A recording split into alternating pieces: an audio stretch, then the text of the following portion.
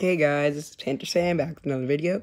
Today I'm going to be reacting to the NFLPA decision about two changes that will impact the season a lot, and also the Ryan Tannehill signing. First, we're going to go over the NFLPA.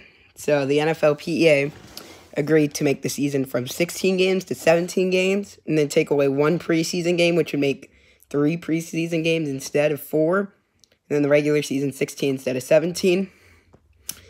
And then they also decided to make it a 14-team playoff instead of the current 12. Yeah, 12. So it'd be 2 extra teams, 1 per conference.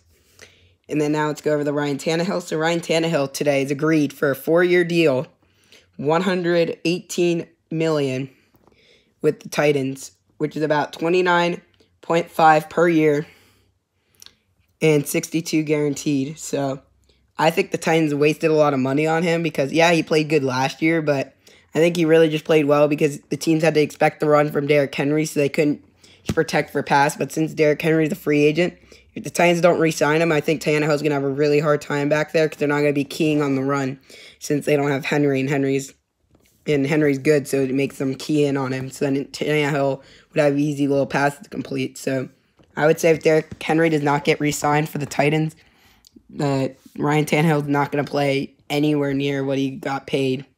But we'll have to see. Maybe he'll make me change my mind. Maybe I don't think he's as good as he was. But just based on how he's played in Miami when he was there and how he played last year, I just don't see him being worth that much anywhere near that. But just have to see when the season starts. If the season starts this year, to see if it gets delayed like all the other sports, like NHL, NBA, so on and so forth. But, yeah. All right. Thank you guys for watching. I'll see you guys in the next one. All right. Bye, guys.